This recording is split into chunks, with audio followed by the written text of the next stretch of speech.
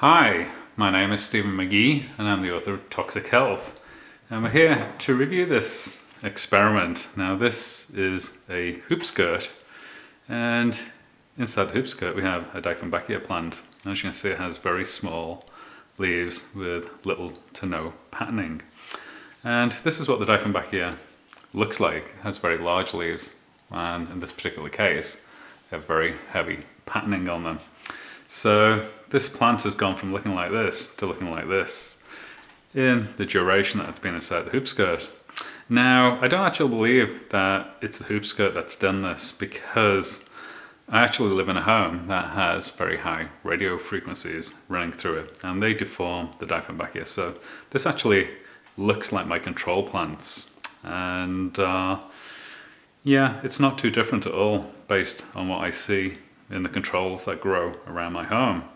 So I have to say, at this point, this particular hoop skirt has not had any significant effect on the growth of this plant. And the hoop skirt, if you look at it right now, it's actually held together by string.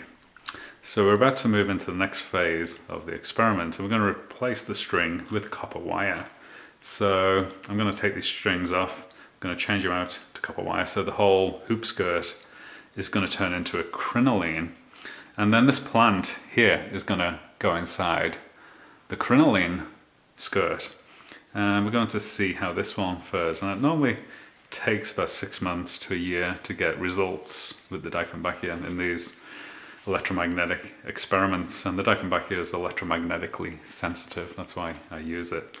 So I'm going to change out the experiment today. I'm going to start the new experiment with this plant.